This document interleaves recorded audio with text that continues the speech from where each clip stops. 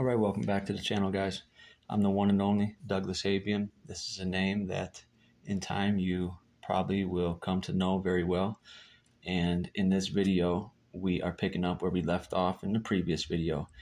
We used a program called balena etcher on a Linux distribution, and we used balena etcher to flash the Dragon OS ISO to a USB stick. And this is what it looks like at the end when you are done. Gives you the option to flash another, lets you know the flash was completed. Very simple, very straightforward. We're going to X out of this, and now we're going to remove the USB stick from the laptop. Let me make sure that it's not mounted before I do that. And if it is mounted, let me run lsblk real quick and see. Okay, so it's not mounted, and I know that because right here it was sitting on dev SDB, and if it was mounted over here on the right side, it would be showing me where at in the file system that it was mounted. And you could also find this out just by clicking on one of the GUIs like the file manager and hovering over the icon for the USB stick, and it'll tell you if it was mounted or not. I typically just use lsblk. If it were mounted, we would have wanted to properly unmount it. So now that I know it's not mounted, balena etcher made sure to unmount it after flashing it. I'm going to remove the USB stick from the laptop, and now I am going to put the USB stick in to a laptop that I have right next to this one, specifically for demo purposes. And this laptop was pre-configured to be able to boot from a USB stick, because you do have to enable certain settings in your BIOS. And if you have not done that, I do have previous videos that go into detail about that. So, and right now the screen is kind of functioning as a mirror, so you do see me in the reflection. There's nothing wrong with that. Send me some likes, send me some positive feedback.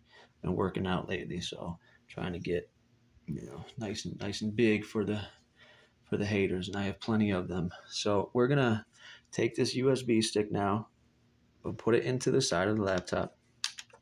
Once again, this has all been pre-configured.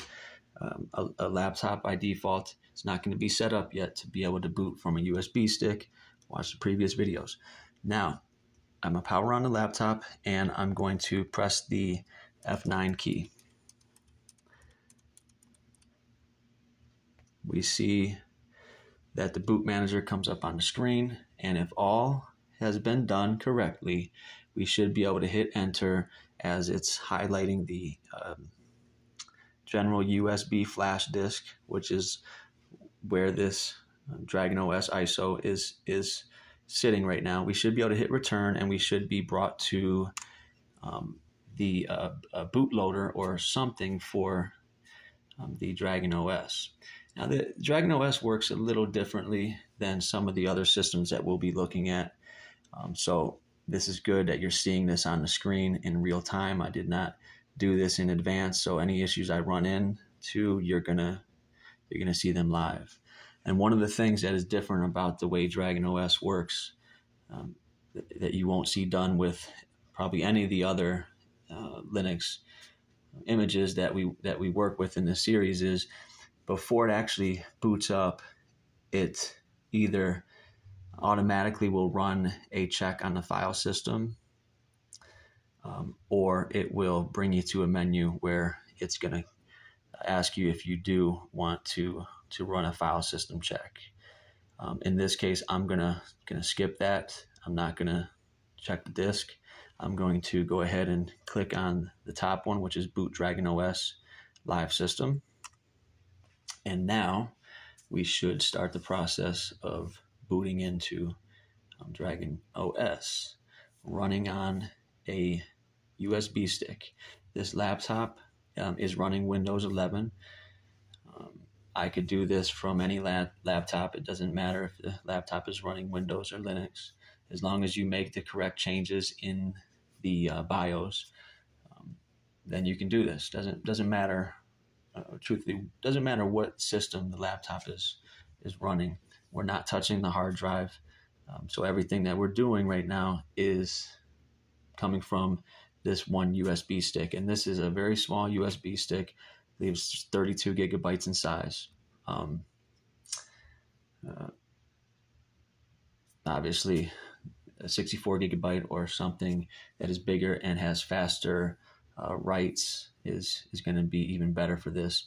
I'll show you a video where I take a SSD drive and I'm able to do the same thing I'm doing here with this USB stick by plugging an SSD drive into the USB port, and it works great. It's very fast. It's about as fast as the underlying operating system is on my machine. So we're just waiting for this to boot up, and this is taking a little bit, probably because it is the first time. I can hit escape and get some messages here in the background, and we see some things happening here with some groups and so forth being created. I'll hit escape and go back. If you didn't know that what I just did, this is the splash screen.